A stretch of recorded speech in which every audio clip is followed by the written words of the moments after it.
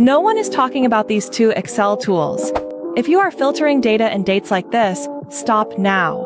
Instead, try these tools. Click on your data range and press Ctrl-T to format it as a table. Now click Insert Slicer. Pick the category that we want to filter our data by and confirm.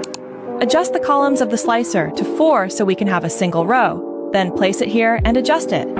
If we click a button, the range will filter automatically.